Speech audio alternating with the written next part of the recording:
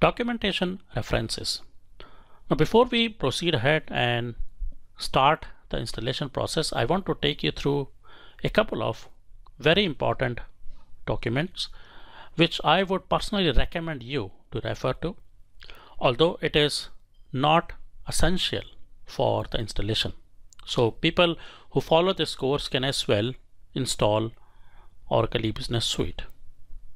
The first one I would recommend is the MD120 for Oracle eBusiness Suite release 12.2.4 full installation. This is a document that I have prepared and listed down all the steps that I am explaining you as a part of this course. So if you download this document, then you can simply copy and paste the commands in the terminal while you're installing Oracle eBusiness Suite. Otherwise, you have got to type each command and you've got to listen to these movies to understand the concept and then try it of your own. So the MD120 is like giving you an extra resource for quickly installing Oracle eBusiness Suite 12.2.4. However, you've got to remember that it doesn't come as a part of this course and you've got to purchase it separately, and it is a paid document. The place you can download this document is from our website www.aclnz.com.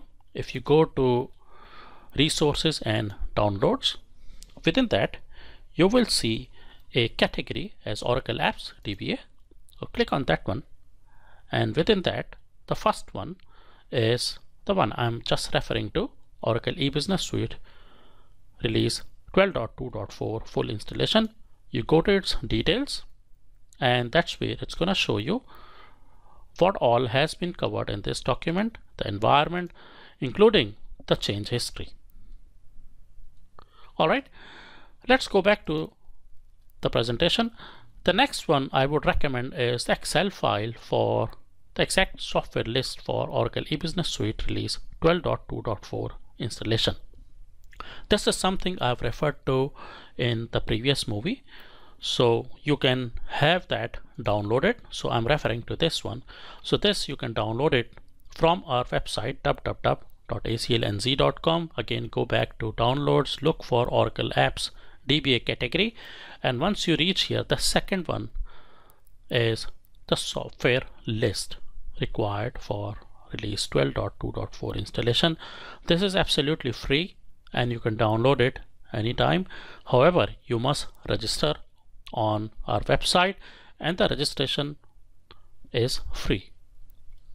Alright, so let's go back.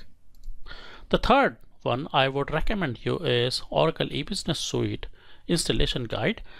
This is something which is provided by Oracle and you can download it from Oracle documentation website, which is docs.oracle.com for free of cost. The last one is Oracle support website, which is support.oracle.com, and using that you can refer to a number of documents in relation to installation of Oracle eBusiness Suite. However, you must have something called as a customer support identifier or a CSI number in order to access Oracle support website.